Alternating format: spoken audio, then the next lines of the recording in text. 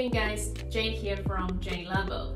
I'm excited about the things I'm going to share with you today. Let's start now. Here we got a heavy package. Guess what we have received?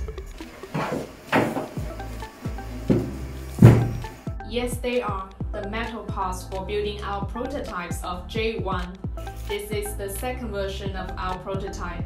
Here in total, we've made 3 sets since we are going to conduct many tests on them. Every part is made so nicely, just can't wait to put them together. So without further ado, let's do it now.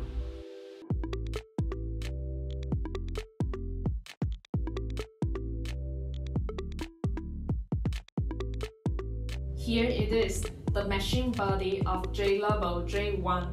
Designing a product is a process of constantly thinking, verifying, making trade-offs, and achieving the best balance. For the frame of the machine, we have 3 main considerations: functionality, appearance, and the cost.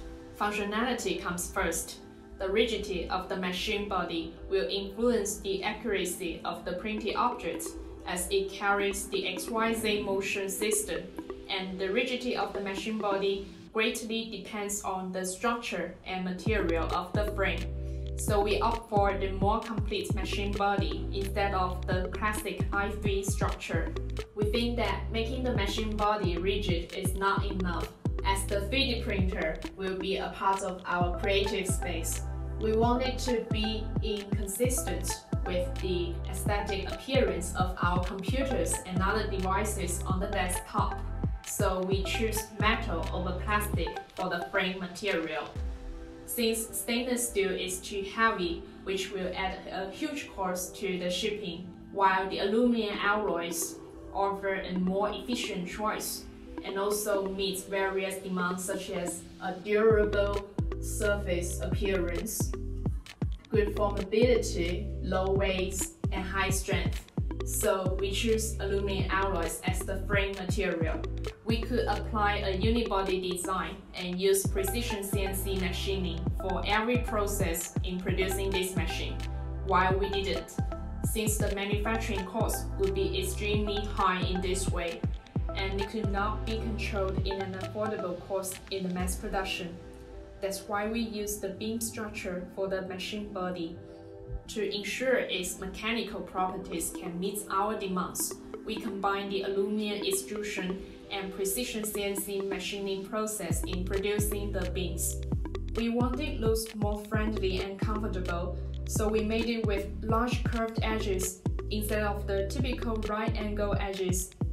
For the color and the surface finishing, we have tried 4 colors and 2 types of processes. The silver one can deliver a message of friendliness, and the polished surface makes us feel very comfortable, and we just can't help but touch and stroke the printer again and again. Our last concern is the possible errors during the assembling of the structure that might reduce the rigidity of the machine body. We didn't choose the commonly used metal beams on the market since their assembly position accuracy could not meet our needs. Then we designed a special V-shape group for the aluminum profile.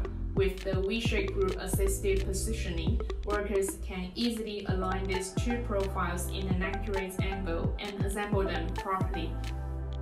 Everything considered, we made this rigid machine body. This prototype is very close to what we want, and it only needs a little final polishing before the pilot production. We love it, and we hope you will enjoy using it as well. Let's continue to discuss this in our Facebook group. Thanks for watching, see you next time, and I can't wait to show you the core feature of this machine, the independent dual extruder system. Bye bye!